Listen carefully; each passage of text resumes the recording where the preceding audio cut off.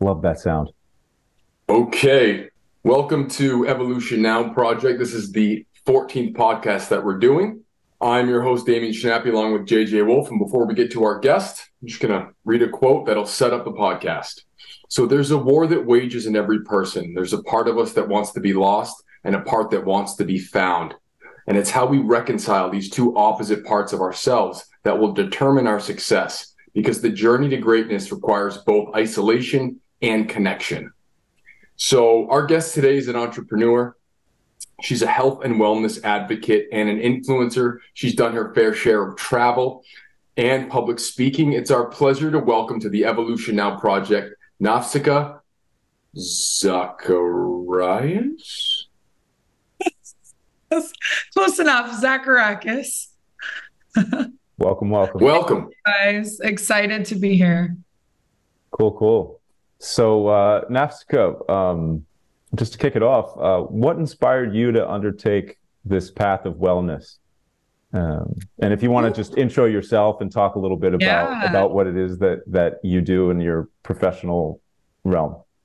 Yeah, I'm like, how much time do we have? Because I feel like wellness journeys start before they actually begin. If anyone has ever been on a wellness journey, it takes a line in the sand moment, in my experience, and a lot of buildup if you're not normally like a really healthy person. And so for myself personally, my wellness journey started back in 2013. When I was in college, I actually got into bodybuilding. And that was like before I think females were doing a lot of bodybuilding.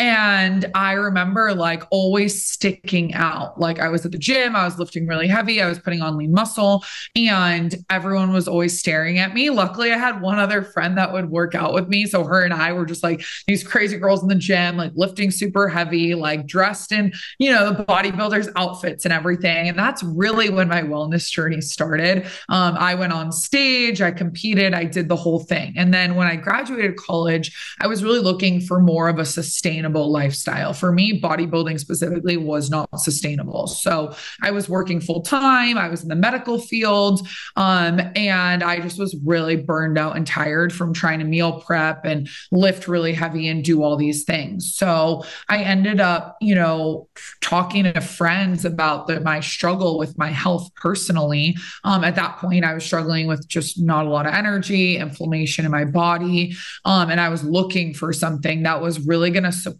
and guide me in like a system and really get answers. I think when we're on a wellness journey, we're like looking for answers, like what's going to make me feel good? What do I take? Like, am I doing supplements? Am I not taking supplements? Like, is caffeine good for me? Is it bad for me? Am I supposed to like eat meat? Am I not supposed to eat meat? Is fish good? Like there's so many questions, and I was looking for answers. And as I started finding the answers, I wanted to share that with other people.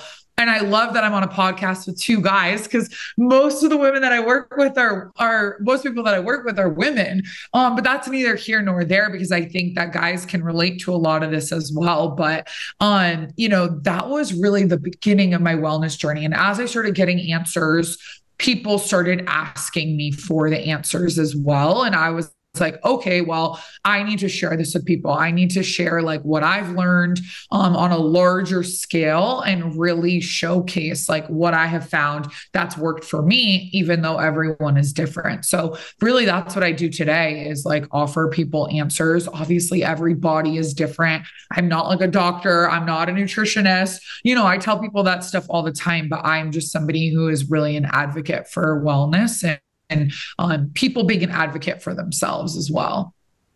That's so beautiful to hear your journey and, how it started out with the, bodybuilding, and then your own inquiry into, what is good and bad for your body as far as caffeine or fish, or, it's like heavy metals, or is it, wild caught salmon, or is it farmed tilapia, or whatever it is.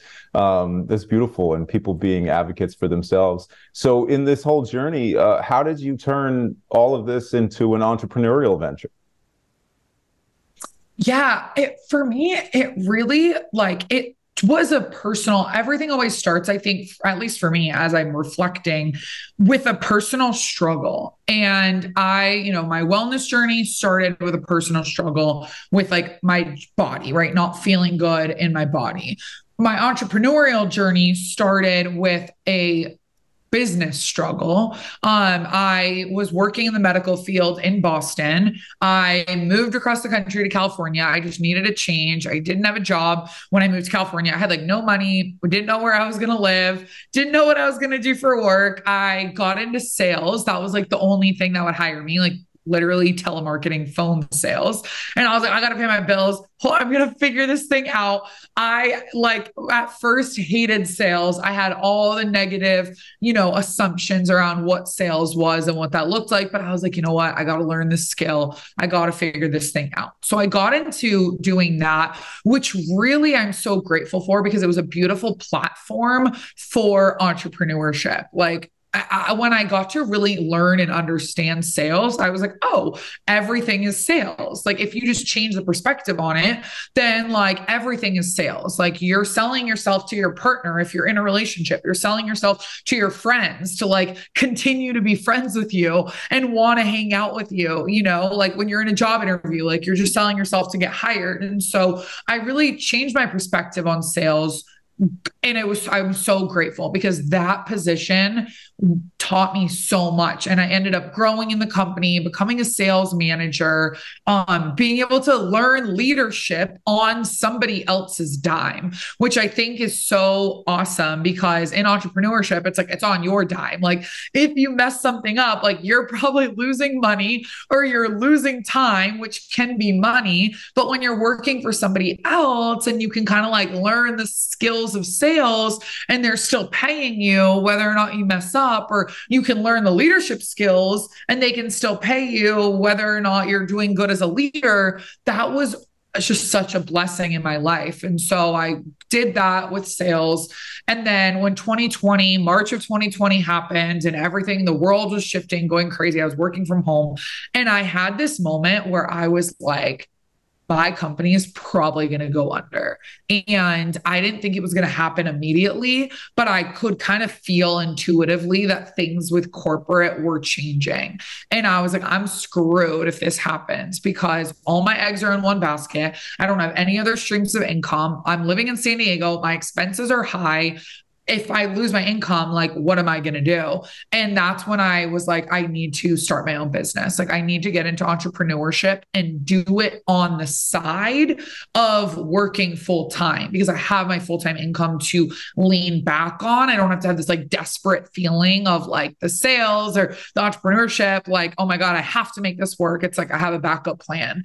And with my job. And that was really like the transitional moment for me where I was like, okay, like I can't allow my income to be dependent on someone else because you never know. Nothing is guaranteed in life. And I knew I could bet on myself. I was like, I can trust myself to get me to where I want to go.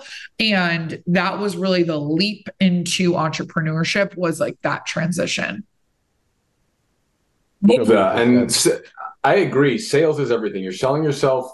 If you're trying to sell a product, if you're in a relationship, and you have to sell yourself on yourself. So I'm curious, how have you leveled up in your ability to sell yourself, your product, and follow up? What's the biggest obstacle you encounter when selling your product? Good questions. I love this because I always tell my team and the people that I lead that personal development and mindset is everything. We had a call this morning at 6:30 in the morning. It was 30 minutes and it was all about mindset, personal development, your belief in yourself. So I love that you're selling yourself on yourself because that's like self-belief. So one of the biggest things that I do personally daily is like journaling. I've been journaling for like 8 years, I want to say now. I had a lot of resistance to it at first. Nate has his journal. And for me, journaling can look like so many different things, but if I don't have time to read or I don't want to meditate, because I just be honest, don't like it. Okay. We probably need it even more because I have a lot of resistance to it, which I understand. But journaling is something that now comes easily to me. So I'll do like stream of consciousness journaling where I just like will let everything out on paper, all the crazy thoughts in my mind, write them on paper, get rid of them so they're not circling anymore. And then something that I've been doing really recently that I actually found on Instagram was best case scenario journaling. So like if I'm selling myself on myself, I'll write out like, what's the best case scenario for today? Like, what's the best case scenario for this podcast recording? What's the best case scenario for my meetings? Like, what's the best case scenario for my sales team this month? Like, what does that really get to look like? And it's a process of manifestation and like what we focus on, we find. So if I focus on the best case scenario, then I'm probably going to find the best case scenario and really create that in my reality. So that's like something that even if I'm feeling down on myself, because that happens like probably multiple times a week, I can like think about best case scenario for myself and really like get myself re-enrolled, re-excited about what I'm doing. I think especially with entrepreneurship, I always say like you have to recruit yourself every single day, right? And like kind of like gas yourself up, like put yourself in that state, get excited, do the things that you need to do to get there. So that was, I think, the first part of your question. The second part was, I think, about selling a product, right? The obstacle. People are like, oh, I don't really feel like I need that, or it's too expensive, or, you know. Yes. Yeah. I love the high pitched voice when we talk about objections. I feel like our voice changes when we're like pretending, to be somebody else.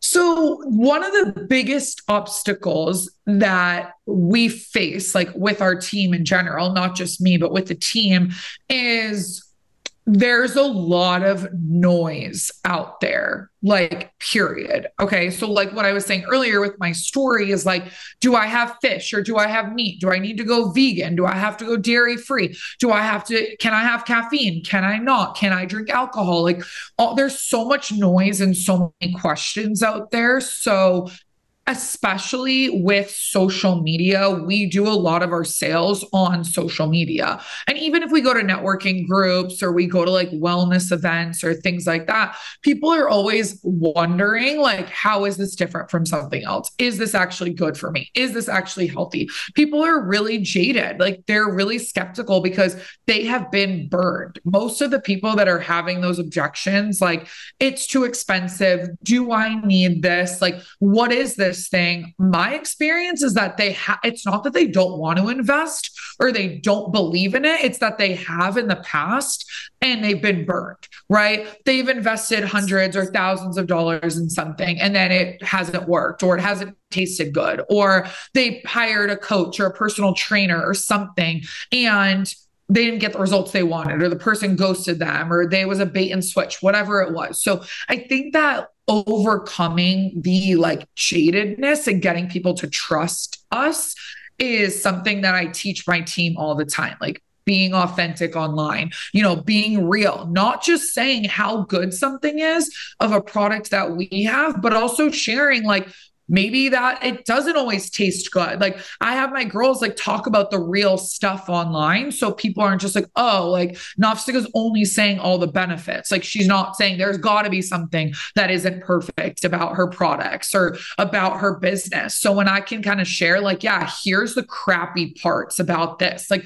you might feel this way, you might XYZ, then I think it builds a level of trust with others as well. That is so huge, is building trust, right? Because people do business and buy things from people that they know, like, and trust, as the adage goes. Damien, I think you had another thing that you were going to bring up, perhaps. I do. I wanted to touch upon journaling because I know JJ's a big journaler. Now I know that you are, and I am too. So I'm curious, I journaled for years, and then it wasn't until 2020 when I realized, hey, I'm going through the same patterns. I made this same journal entry 5 weeks ago. So what I started to do was, because in 2020, the world shut down, we're at home, we're isolated. I needed to take the structure of a 9 to 5 into the just chunk of time. So every weekend I would create a collection point. I go back over the last week of journaling and I pull out the key insights. And I'm curious, have you ever gone back and read your previous week so that on the week upcoming, you can build on the lessons you learned and extend that? I love this.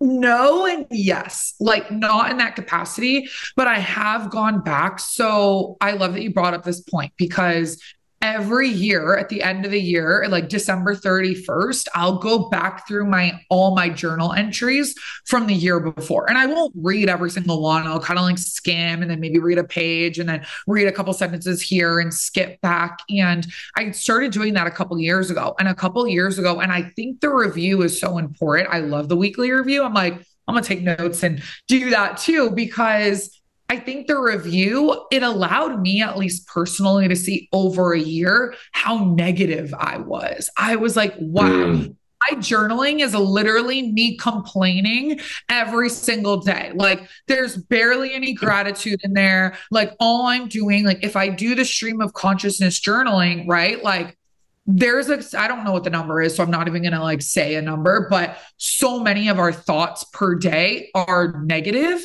and they're previous patterns from like the day before, right? Like we're just kind of like running on autopilot. So our body and our brain can save energy and our mind wants to protect us, right? Like that's just like what it's there for, which means that it's going to be negative. It's going to be like, watch out for this. Don't do this. It hates risk. It hates getting out of our routine and getting out of our comfort zone. And so when I did my review, I was like, this is so bad. Like everything is negative in here. Like, of course I'm like sad, or of course I'm anxious or worried about things. And that allowed me to like start breaking that pattern and being like, how do I get to focus on the positives? So best case scenario journaling comes in and like is super powerful.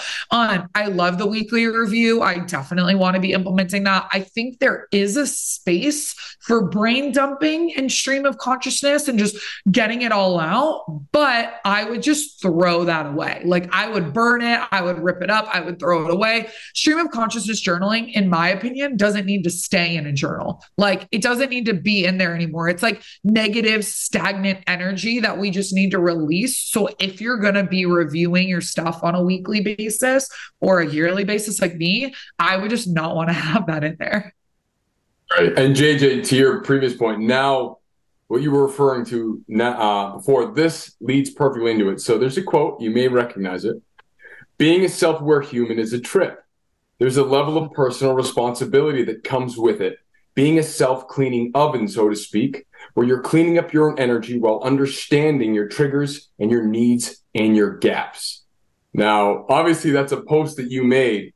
And self-cleaning oven, which I think the mind dump, the journaling is a part of it, because what you have just communicated to us is that in your journaling, as you're dumping, you are conditioning yourself to connect the positive. So that's why you're really coming out of autopilot. And I love that term, because I think it's 90% of the thoughts are just recycled thoughts. And a lot of it's negative because it's fear averse and it's pain avoidance. So I like this idea of the spectrum, right? Fear is the vehicle that brings you to courage. So negativity, the awareness of negativity, allows you to build a sense of positivity that's stronger than your immediate surroundings and your immediate conditioned reactions.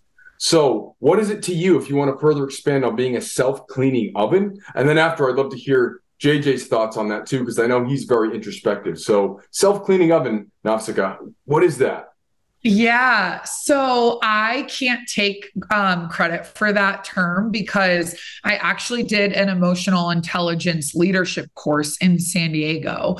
And one of my mentors and coaches in that course would always talk about being a self-cleaning oven, and what that meant to her and like what that means to me is like cleaning up your shit, for lack of a better word, on a daily basis, right? Like if you think about an oven that cleans itself, if it's dirty, it's like, okay, let's, get rid of the debris and let's work properly. And for me, I think, like I said in that post, when we're self-aware and we can be aware of our thoughts and we can be aware of our actions or our triggers or our patterns or our habits, then it allows us to like clean it up for things that we don't like. Cause I will be like, oh, I just like judged that person. I didn't like that thought. Like, let me just like remove it, like cancel. And like, let me think of a loving and positive thought towards that person. Or I'll be like, you know what? Like I'm feeling a little bit of like resentment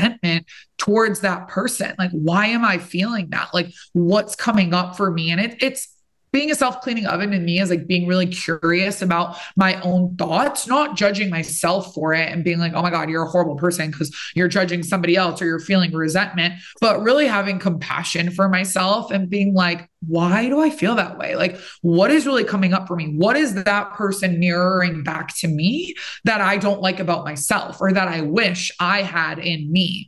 And that is really like, for me, that kind of like self-cleaningness of like, okay, the things that I don't really like about myself, or the shadow, a lot of people talk about like shadow work or shadow parts of ourselves. How do you can't eliminate them, right? Like they're going to be there, but how do you continue to mitigate them? How do you continue to be aware of them? How do you continue to move forward despite them and not let them really hold you back? Love it. JJ, so I'd love to hear, how are you a self-cleaning oven? What do you do? Do you do similar things as Nafsika, or do you have a different method? Well, thanks for passing the mic. Wow, it's just so beautiful to have these types of conversations and to tune into this journey of life with people and hear about, what is their introspective process like. So often I feel like I'm going to the grocery store or walking through the park or whatever, and sometimes it can feel like people are NPCs, like non-player characters. It's like some people feel like they have depth and some people feel like they're just autonomous, whatever. But yeah, self-cleaning oven is, it's check yourself. It's, personal responsibility. And there's a quote I like that's, we don't see the world as it is. We see the world as we are. Right. Mm-hmm. And so when if I see somebody that has a Lamborghini, my younger self might go, why does that jerk have a Lamborghini? And I've really done a lot with the journaling and just self-awareness process to get to a place where I'm, looking up to and respecting people that have earned their place in the world. Whatever their journey has been, they've had to work hard to get there and to maintain it in whatever way. So as far as being a self-cleaning oven, my processes are periodic review, I journal at least 3 to 5 times a week. Sometimes I journal almost every day. And I'm more on a monthly review than a weekly review, but often I'll go through my journals with a highlighter, and I'll just, kind of just highlight some random things. Or if I don't have a highlighter, I'll just take a pen and just circle things or underline things. And then if I happen to look back at it again, or while I'm journaling, sometimes if something's like a really top of mind or a profound insight, I'll star it or something. And so as I'm reviewing my notes, I'll then kind of tune into those, what's underlined or what's highlighted. But yeah, I think it comes down to like habits of awareness and building those habits, just like the habits of mind. Like what is the first thought you have when you wake up? Is it automatic? Is it subconscious? Is it a reaction to looking at Instagram? This morning I actually had a really, really wonderful realization. I just didn't look at my phone. I've been looking at my phone too soon after waking up for the last few weeks. And this morning I didn't look at my phone for the first 3 hours of my day. And I feel like supercharged. I feel like all my positive subconscious phrases and like inner self-talk are just running strong this morning. I did some exercise. I journaled a little bit. I read a little bit, and I just feel clear because I've gone through these correct habits of awareness for myself. So being a self-cleaning oven is about periodic review of your thoughts and behaviors and actions. I don't know if any of that brings up any thoughts from either of you. Maybe Damien, you want to respond on your thoughts about your self-cleaning oven and your journaling? And 100%. It's the responsibility. It's the responsibility of owning everything that you do. Mm. And Nafsika said something about the shadow. Carl Jung, I like the quote that he has. It's, if I am substantial, how can I not cast a shadow? And there's a therapy called internal family systems therapy. It was created by a guy named Richard Schwartz. And he believes that as I do, we are a multiplicity. We have different parts. We have the judgmental, aggressive part. We have the loving, compassionate part. We have the child part. We have the curious part. And you said something great, Nafsika, the curiosity. It's like curiosity transcends everything because you're like, oh, that's interesting. Where can we go with that? Or what's that about? And I found that having compassion towards these different parts of ourselves allows us to break the pattern of being like, oh, that's a bad thought, or I don't want to think that. And you start to warmly accept it, because if you resist something, it will persist. And I love the idea that the more you journal and review, you find these things that are unconscious triggers or habits, and you bring them into the light. And that way you better understand, like, wow, I didn't think I was the type of person that could think or say that. And that when you have that realization, you have more compassion towards people out in the world, which I would say completely increases your ability to connect, which is at the heart of selling. You are coming up with a solution for life's problems, and that you are curious as to how you can solve those problems. So I love the idea of a self-cleaning oven. I love the idea that you're going to leadership seminars. And another question was, so what's another thing that you do to build your emotional IQ? Oh, I would say like taking action around having really uncomfortable conversations. At the heart of our team, right? I run a large sales organization, and one of our team values and the culture of our team is we don't sweep anything under the rug. So anything that comes up, we discuss, we talk about it. Another mantra that we have is clear is kind. So being clear with someone, having clear conversations, having clarity around what's going on is so important. So literally, perfect example, 5 minutes before this podcast recording, I'm in my team chat, and one of my girls on my team is asking a question, and she's asking for feedback. She's like, I'm struggling with XYZ in my business right now. What do you guys think is going wrong? Like, what am I doing? And I got to be really honest with her literally 5 minutes before this call. I was like, hey, this is my experience of you on social media. It was about her social media post specifically.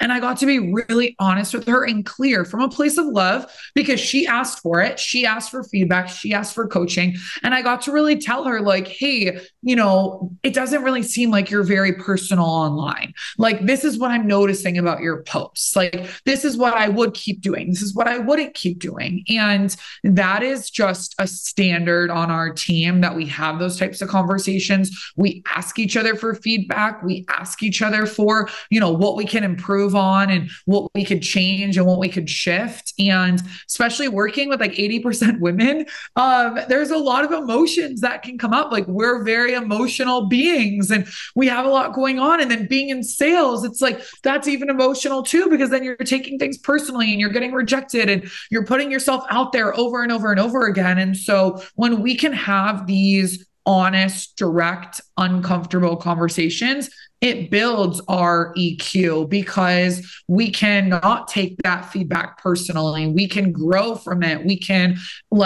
desire and crave those uncomfortable conversations, because we know there's going to be growth on the other side of that. And I just believe that being in the trenches and taking action and doing the do is what's going to build your EQ the most. Like, you could journal all day. You could be a self-cleaning oven all day. You could be really introspective. You could sit and reflect and be really curious, but that's only going to get you so far. Like Brene Brown, I love her trainings and her books and her Netflix docuseries that she has around being in the arena. Like, when you're in the arena and you're fighting the fight and you're playing the game, that's when you're going to grow the most. Those are the people that you want to surround yourself with the most, versus the spectators who are in the stands and they're the fans and they're watching. So that's what I would say. That's huge. That's huge. Yeah. You want to interact with the people that are in the arena, the people that are actually doing the do, and not the spectators. I love that. And clear is kind. Clear is kind. That's a really beautiful way to put that. And yeah, it's bringing things to light, in a metaphorical sense and in a literal sense. I was just living in Costa Rica for a while, and it's very humid there, and I had a lot of things that would get like musty and mildewy in the closet. And I would literally have to take things out of the dark and bring them into the light to clean things up, And yeah, that's beautiful. And to have, it takes courage, and it takes a certain level of maturity to be able to handle critical feedback and honest feedback. But it is the kindest thing that we can do. It's like that really funny comedic anecdote is like, if two people are having a conversation and somebody's got some food on their face, like, or you're at a networking party and your friend's got some spinach in their tooth, right? If you don't say something, you're a jerk, right? Like, you got to tell somebody as soon as possible, like, hey, you got some lipstick like on your cheek, like you want to clean that up. Not to move ahead too fast, but we do have another question in our flow for this podcast episode, which is, what is the last thing that really inspired you, and how have you carried that inspiration in your life, in your business, in your relationships? Oh, I love this question. The first thing that comes to mind is I have a mentor, and she is so gracious and very grounded through adversity. And that is so inspiring to me, because I tend to, when there's adversity, like I want to fight. And I want to like have words. Like I'm from Boston. She's from Boston too, actually. But like I'm from the East Coast. I'm like, no one's going to mess with me. Like, let's go. Like I'm going to have words with you. Like maybe that's the shadow part of me or whatever, right? Like the drama, the like cattiness, whatever, right? I think as women, especially, that can be like a knee-jerk reaction. And this woman has inspired me so much to love on people and share kindness with them, even when they have betrayed me. Like there's been some things that have happened in my business where I have felt betrayed. It has been negative. There's been like drama, so to speak, or toxicity. And my like lower self, I guess, wants to match toxicity with toxicity, wants to be like, oh, you want to fight? Like, let's fight. Like, you want to be negative? Like, let's be negative. You want to like talk shit? Like, let's talk shit. Like that's like what I want to do. And I've been really inspired with this woman to be like, I'm taking the high road. Like, I am not feeding into that. I am moving forward graciously. Like, you can say what you want to say. You can blast whatever you want to blast on Instagram or wherever, but I'm going to move forward in this way with love and light and compassion and grace. And that has been so inspiring to me. She's also inspired me, same woman, to really take the emotions out of business as much as possible. Because in the past, I would just be super emotional and I would cry and I would feel sorry for myself and like be really upset. And she's really taught me to like have that CEO mindset. Like, is a CEO of a multi-billion-dollar company gonna cry if somebody quits? Like one of their employees quits or somebody leaves them or somebody blasts them on social media. Like, no, they're gonna move on with their day. They have bigger and better things that they need to do and more work that gets to get done. And I have like really gotten caught up on those little things and let myself be hung up on those. But she's really inspired me to like have that emotional maturity, take the high road, not match that toxicity or negativity. And I think having mentors and examples in our lives is so important because it's like a shining light, like a beacon of who we want to be. And we can follow that because we see an example. Yeah, that's so great powerful. Answer. Sorry to jump. Yeah, I had a bunch of things on my mind. I mean, would you like to? Please. So a lot of great stuff is in that answer. I mean, look, I think awareness is the one of the strongest tools in the game of change. And what you just demonstrated was your emotional awareness of the full spectrum, the shadow, the part that wants to fight. But you also use that as the vehicle to put forth your light. So that's the signs of being a fully integrated person who has a inner unity, because you're not like trying to suppress the shadow. You're going, okay, I could take that road, but I'm going to take the high road. And the difference between fighting a betrayal, and forgiveness it's like the difference between like, I'm going to walk to Boston from Worcester, or I'm going to take the highway. And you're taking the highway. So that's great. And I think on another level, when you increase your emotional IQ, you increase your perspective and you're able to zoom out. Like the CEO is not going to cry over somebody that quits. They're going to go, okay, in the next 24 hours to 48 hours to a month, is it going to be a pain in the ass to replace this person? Sure. In the overall context of building an empire, it's a drop in the hat. So I love that you know all that stuff and that you're able to articulate it, because you're doing that kind of work that allows you to go, hey, this is where I'm at in my journey and this is where I'm going. And to go there, my final part of the thought was the clearest kind is you get greater comfort by embracing discomfort. So look, you never get rid of uncertainty or the unknown. It's always greater than the known, but your relationship to discomfort allows you to move past those immediate responses that keep you small, and that you get to appeal to that higher self more and more. So that's beautiful. Well said. JJ? Oh, wow. I mean, it's just so much. I mean, it's even just, it's such an art form to be in these, deep conversations, and I love it so much. The power that comes from being responsive and not reactive is one of the greatest skills in personal and professional life. To not become argumentative, to not become, a fireball of emotion, even when somebody ticks you off or quits unexpectedly. And I think that ability to be, I like the word diplomatic, in a sense that you have to represent your character and your business in a respectable way. And to take that pause, almost taking from the Stoic philosophy, but to be stoic and to breathe and then to respond intelligently and thoughtfully instead of reacting with a, hey, go fuck yourself. You want to be present and to be responsive and be diplomatic, yeah.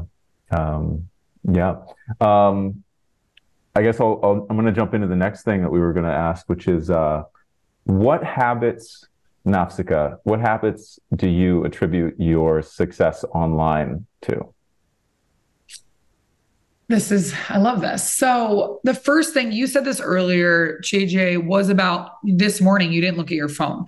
And this is kind of like backwards because we're talking about success online. But I will tell you, I think that one of the biggest habits that I have that has contributed to my success online is not looking at my phone first thing in the morning. I haven't looked at my phone first thing in the morning, like in years. My phone's on airplane mode when I'm sleeping. My team knows like they're not getting contact with me for the first hour or two that I'm up in the morning. That's like sacred time that I'm exercising or doing my morning routine or whatever that is. And I think that that's one of the habits that's contributed to my success online, because I am being responsive versus being reactive online. I'm not checking things online first thing in the morning, so that when I do go online, it's on my terms. It's like, okay, I'm ready to be inundated with information. When I turn my phone on and I open Instagram or I open Facebook, I'm like, okay, now here I am going to be a consumer and going to be a creator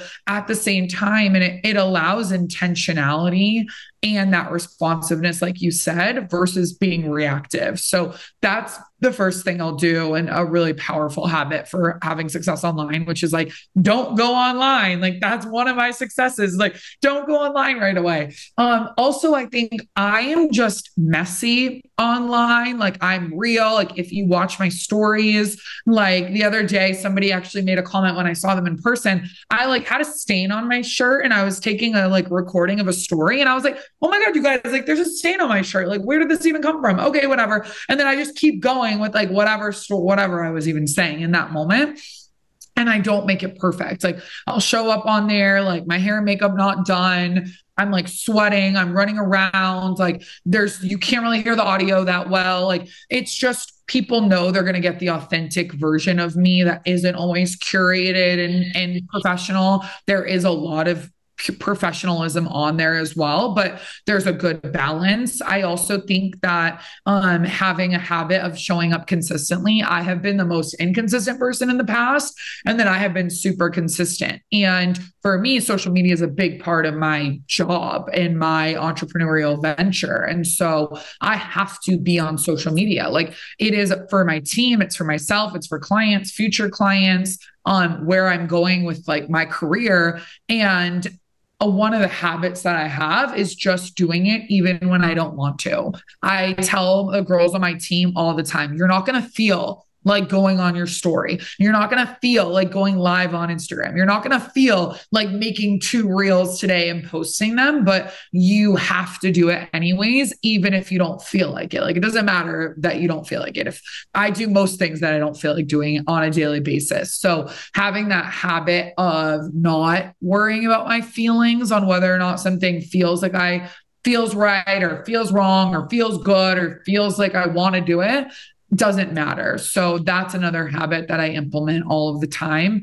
And sometimes the consistency is just like putting something up that doesn't take a lot of time. Like, it doesn't need to take a lot of time. Post something. The last thing I'll say is, like, one of the habits that I have is like multitasking in a way. Like, that quote that you guys read about the post that I made, I wrote that while I was on a walk. And I feel like I get my most inspiration when I'm outside and I'm moving my body and I'm walking and I'm listening to music and I'm thinking about things. And like, then I'll just start typing out posts, or I'll be like, oh, this is a really good caption for something. Or, oh, I'm thinking about this thing. And that means that I'm not just sitting down. I think a lot of people for social media think like, I need to sit down. I need to write out all my ideas. I need to do all my stuff like in that moment. And I'm like, no, I'm usually doing multiple things at once and then thinking of an idea in that moment to then implement in the future. So good. That is just so good. And my favorite quote related to doing what you don't want to do is that discipline is doing what you don't feel. No, sorry. Discipline is doing what you know you need to do, even and especially when you don't feel like doing it.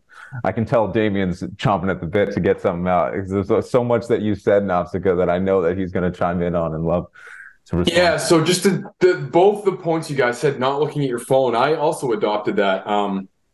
In 2020, I realized that when you look at your phone, you are training yourself to give your attention to everything except the thing that can help you the most, and that's yourself. You're literally saying, hey, this person's important, this is that, buy that, do that. So the first 20 minutes are so essential. It's because we wake up from sleep and our brain waves are in theta.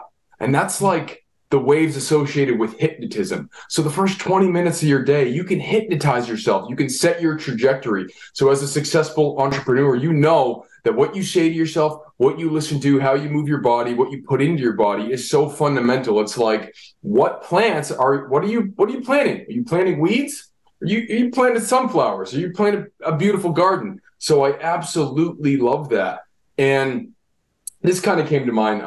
Correction creates correction. That's the need for community. You know, you have your team and said, hey, you got to be stronger than your feelings. And that's an amazing thing, because the mind, in my opinion, is like it's a machine, and you build this vehicle of awareness that allows you to change and use the things that come into you passively so that you can actively engage with greater parts of yourself that are going to be stronger and more positive in face of all the negativity and the discomfort. And so my question that pops up is, obviously you're a really connected person, you're online, you're talking to a lot of people. So the opening quote of this podcast I actually had on a walk. So to your point, when you're moving, the brain just works better, and it's like you're receptive, and you pick up on that radio station, you tune it, little static, but when you calm yourself and go, okay, what is this? And you allow your mind, which is very much like an antenna, an instrument, to receive the wisdom of the universe, you can really embody it. And so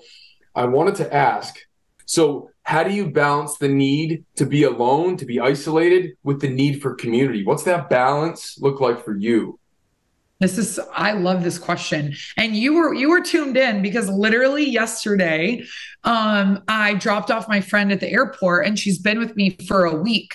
And we had such the best time. We went to the Beyonce concert. It was amazing. Like, she's like a sister to me. And I spend a lot of time alone outside of what I do for work. People think like I am extroverted for sure. I'm going to networking groups. I'm running my team out here in Arizona. Then I have friends coming to visit. But I realized like yesterday when I was dropping off at the airport, I was like, I actually do spend a lot of time alone. Like, I live alone. I like work out, I do certain things. I do my morning routine. I do my evening routine. And I've really created these boundaries for myself, knowing what I need and when. And because I am an extrovert, I do gain energy from being around other people, being busy, being on calls, going out and about. Like, that does fill up my cup and pours into me. And I also need to like make sure I'm not socially exhausted, and make sure that I am having that time alone to recharge and just not have to talk to anybody, and just like not have to perform or show up a certain type of way or be on, like, so to speak. So I think I have figured out that balance. I don't really like the word balance. So I will say, like, I figured out how to navigate that because I don't believe in balance in life. I think we have seasons of like the pendulum swinging one way where like maybe I'm very social or very community oriented. And then sometimes it's swinging the other way where I'm like spending more time alone and whatnot. But I think I figured out when, not always, but I'm doing better figuring out when I need what. Like, am I craving alone time right now? Or am I craving time to be around other people and, be plugged in? And again, we've talked so much about being a self-aware human and being introspective and really asking ourselves what we need. And so I can kind of like tune in and be like, ask yourself questions like, what do I need right now? And then just like answer it. Like, don't overthink it. Just be like, what do I need right now? Like, do I need to go and be around people or do I need to be alone? And one of my favorite things to do is go somewhere where I know there's going to be people, but I might not know them, but I get to like be around them, right? So like going on a hike, for example, or going to a fitness class where like I don't know anyone there and I don't necessarily need to socialize, but like I don't need to work out alone. And so I can have this like balance of doing things like that, that support myself. But when I can ask myself, what do I need right now? Then I can answer like, I just want to chill and I just want to have a day for myself, like a self-care day where I get to relax. And then sometimes I'm like, no, like I need to be around girlfriends or I need to be around people or I need to do XYZ. And sometimes I get it wrong. And I'm like, that was not the right thing for me to do. And that's okay. Because again, we can shift, we can change. We just continue to learn about ourselves over and over again. Yeah. Continuing to learn about ourselves over and over again. I like, I can really tune into that feeling of like not necessarily wanting to go do something with other people, but wanting to be around other people. I actually just made a huge monumental shift in my life. So I'm from Boston as well. We met in Boston maybe 5 or 6 years ago. And I've been living in Costa Rica the last few years. But before I was in Costa Rica, I had moved to Miami and I was living in Miami for a year and a half. I went to Costa Rica at the beginning of 2020 and then the world shut down. And I do video production in person, especially in events. And so I just stayed in Costa Rica. And then I got really comfortable in Costa Rica. And I was coming back and forth to the States to do some shoots and then going to spend time in Costa Rica and edit. But I just got over the hump, saved some money, and I just signed a year lease on Miami Beach. And one of the top reasons that I wanted to be back here was to be around people that are at a similar frequency, or at least are like really going after being excited about life. And I've just started a running training program. And so I can go out and run along the beach any time of day and run by dozens of people that are outside in their body, moving around, getting inspired. And then also, as I spend a lot of time doing video editing and digital marketing stuff with my laptop, I have a beautiful home to work in, but sometimes I just get kind of bored just in my own energy. And so I have I have like a list of all my favorite cafes that I'll all right, this time I'm going to go for a 20-block bicycle ride along the beach and then go plant myself at Starbucks or at Panther Cafe or whatever, just to be around other people. Even just a little interactions, right? Like, hey, how's your day? Oh yeah, what would you like? Oh, I'd like a cold brew, or I'd like 2 espresso shots on ice or something. Damien, did you want to chime in on this topic a little more? Well, I'm an introvert. Like, sometimes people energize me, but I'll be honest, like I need that time in the dark to do all the processing. But I realize, like, we can become slave to our own habits, and too much of one thing is a bad thing. So that's why the kind of question of like the war between like, isolation and connection. But I totally feel that, like, even if you are working out, and like I'm super friendly with everybody at the gym, like I'm probably the loudest person there, shocker. But yeah, just being around other people, that's a different frequency, different energy, because we are social beings. And if you don't do that, you kind of neglect part of yourself. And Nafsika, what you were saying about, well, just ask myself, what do I need? You're in the kind of space where everything you do builds on your self-trust, because you trust yourself to ask the question and to follow through and to step up when need be and step back when need be. So I absolutely love that. And it starts to become this process where everything has to do with everything. And then when you're really in tune with yourself, and maybe you don't like the word balance, and I agree with seasons, maybe it's equilibrium. How do you calibrate your equilibrium? So I think, and at the heart of self-trust comes the emotional intelligence required to actually, hey, I am okay, or I'm not okay. What do I need? And just trusting yourself to take those steps. Yeah. Trusting in yourself to take those steps. So good. Hey, Nafsika, so I'm just trying to think about more things that I really want to, chat about while we're live on this podcast. So we met like 5 or 6 years ago in Boston. I think I met you through the Daybreaker community. And I'm just wondering, how does dance tie into your personal evolution? Is that part of your fitness and community journey? Like, what is dance to you? And, if you want to touch on Daybreaker or anything that comes to mind. You guys are like so tuned in. I just got to acknowledge both of you, because doing podcasting like as co-hosts and being able to balance each other out and be like, okay, is it my turn? Is it your turn? Whatever. Like, I just need to take a moment and acknowledge both of you, because you guys are incredible podcast hosts and your questions are so insightful and thoughtful. I'm like, I just got to go on a tangent for a second, because your questions are so insightful and thoughtful. You're both super professional and like really thought provoking.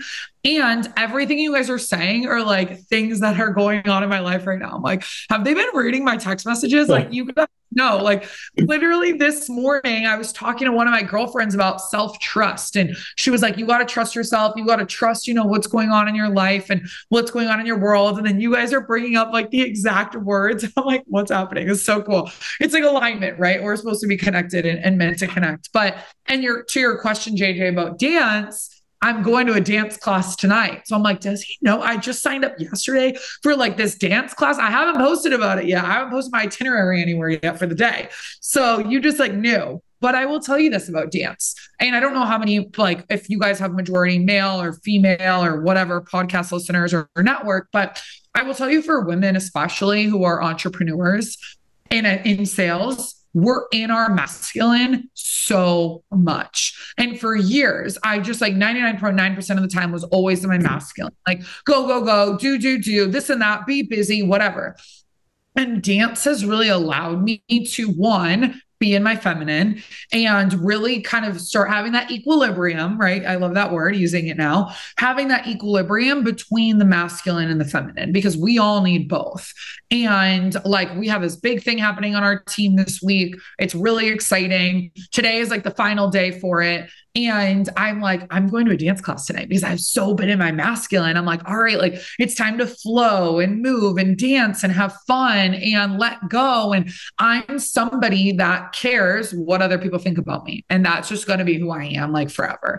And I try and mitigate it and, like not care. And it doesn't really affect me anymore. But I have cared about what I look like to other people, I never like to look stupid. I never like to do things right. Like I never like to do things that I'm not good at. That's like a big thing for me. Like I hate things that I'm not good at, right? Like who likes things they're bad at? I don't know. But like dance has really allowed me to lean into all of those things. Like I kind of look crazy sometimes. I'm definitely not perfect. I mess up the choreography. I get to be in my feminine. I don't have to care about what other people think. And I feel like when you're in the proper dance environment, like Daybreakers or the dance classes I take out here in Arizona, and there's so many communities out there, dance is so supportive. Like you're cheering each other on, you're clapping for each other. The women are like screaming for each other and like gassing each other up and all of these things. And it's very empowering. No one cares if you mess up. No one cares if you forget about choreography. No one cares if your pants rip in the middle of class. Like it doesn't matter. Like everyone's just there to have fun and have a good time. And being an entrepreneur, sometimes don't have a lot of fun, or I don't have a lot of hobbies. It's like my career is my hobby. My work is my hobby. Like, what do you mean? And so dance has really allowed me to turn that part of my brain off. Not completely, but a little bit more, and just be super present in the moment. You don't have your phone when you're dancing. You're learning the choreography. Music gets us into state, and it can change your frequency and your vibration and your energies. And there's so many different parts and pieces that go to that. But every time I go to a dance class, it's also like personal development because I'm learning something about myself, and not judging myself and just having fun with it, not taking it so freaking seriously. Like I take so many other things in my life. So cool to hear your story and your experiences. Wow. Yeah. Not taking yourself too seriously, I think is one of the most important lessons in life. I think often we spend a lot of time around people in our similar age range from like 20 to 40 or whatever it is. And like in the more natural world, it's like, you should have children around you, should have old people around you, should be around all stages of life because it reminds us to be fully dynamic human beings. And one of these things is to learn something that you're not good at or to do something that you don't know how to do is uncomfortable, but that's how children learn. And there's actually been studies done that our neuroplasticity actually can be as flexible and malleable as a child's in adulthood. And it's really just the mental attitudes and frameworks that hold us into, oh, I can't draw. Oh, I can't sing. Oh, no, I haven't practiced singing, but I'd love to learn, whatever that may be. Yeah. And so thank you for the compliments. We recorded 13-hour-long Zoom calls over the last 5 months, developing this podcast, just organically allowing it to evolve on its own. And we've done a lot of reflection with each other about the process. And it's been really cool just to see, from the first inception, we both just really wanted to create something. And it's just, every one that we do is better and better and more exciting. And it's been really lovely to have you on the show. And there's so much I want to reflect back to you about dance, but maybe we'll get into it another time. I want to actually ask you, as we're coming up on an hour. So we'll finish up this episode and then we'll do a little post-roll conversation when we after we sort of close the live episode. But I want to ask you, Nafsika, first of all, when you hear Evolution Now Project, what are your first thoughts? Like, what does it mean to you? What do you think of? I think of, for me, evolution means growth. So when you're evolving, you're growing. And I love the word now because there's a sense of urgency where you're not growing later. You haven't already grown in the past and like you're good now. It's like you're expanding in the present moment urgently. And I love that you guys are really discussing topics like this. I think especially like as men, just to be honest with you, being able to have those emotionally intelligent conversations and really be constantly evolving and growing and maturing and all of those things as entrepreneurs, it's basically a requirement. So that's what I think of. And a project, is something that isn't finished, right? If you have a project, it's something that is currently being worked on. And as human beings, like we're kind of like projects, right? Like we're never going to get to the end of our journey until we're not on earth anymore. That's at least what I believe, that we're constantly going to be growing and evolving and that we are projects in and of ourselves because like, when I think of project, I think of like an art project, like, in middle school or high school where you're like, let me add this, let me do this, let me do this, let me talk about this as part of my project in my presentation or whatever it is. And I think that as human beings, we're adding those things to ourselves constantly. We're removing things and we're working on ourselves. So such a beautiful, deep name to have as your podcast. Wonderful. Good. And thank you for the compliments as well. I liked how you touched on like selling the masculine and getting in touch with the feminine. And another Carl Jung quote that I love is life is found in the play of opposites, in that equilibrium. And it's different per the individual. And it's just it comes back to trust, emotional intelligence, perspective, awareness, and doing the work. So it's been an absolute pleasure chatting with you and connecting with you here on Evolution Now. We are right around an hour, and we'll have closing thoughts. But before we go, I was wondering, is there two things? Is there a quote that you want to just throw out there and maybe talk about how it's impacted you or something that guides you? And is there any events or anything that you want to shout out coming up in your life? I don't have a quote. Like, I could make something up off the top of my head, but I don't have a quote that really grounds me, or that I think about. I think that the one thing that I always talk about or think about is, what is the highest version of myself? Like, who is she? And just asking myself that question over and over again, like, who is the highest version of myself and who is she being in this moment? And that is like, people care more about who you be versus what you say, because your being is what makes them trust you. Your being is what makes them feel safe with you. You know, your being is what magnetizes people to you. So I'm always thinking about, who is the woman that I'm becoming, and is she the highest version of me? So that's what I'll say about that. As far as events go, I have two very exciting events happening. One in Arizona, September 16th. I will be speaking at a corporate headquarters. I'm actually closing out an event, so I'm the keynote speaker for that, which is really exciting. And then I will, beginning of October, be in Atlanta, Georgia, also speaking at an event, which I'm very excited about as well, October 6th and 7th. So I'm really grateful for the opportunity, as it feels like dreams are coming true, and everything that I've worked on for years and years and years, you know, when JJ and I first met, are coming to fruition now. And I always tell people, like, now is your time because you decided it. Like, now is the time because you've put in the work, you've put in the culmination. And I feel the same for you guys. It's like, now is your time for whatever you're looking to create, because there is this evolution just, I think, going on planet Earth right now, and this up leveling and just so much happening, which is really exciting. Amazing. Just to finish up the thought, when you said the highest version of yourself, and this is something myself and JJ talked about in one of our first podcasts, is, what does the world-class version of you look like? So I would implore you to, next time in your journaling, ask, like, what's the world-class version of you look like? And that's such a powerful framework, where, not to put pressure on, but it's to, as JJ said, is to orient you in the direction of your North Star. And clearly you're already doing that, but it's just a cool, different perspective of what's the highest version of myself, what's the world-class version of myself. So well stated, and best of luck in those speaking engagements. A keynote speaker, that's very impressive, and I'm sure you're going to kill it in both of them. That's wonderful. Yeah, thank you so much. And if any of our listeners and viewers want to connect with you, what's the best place for them to connect with you online? I mostly live on Instagram. So at Nafsika __ is my Instagram handle. Super, super cool.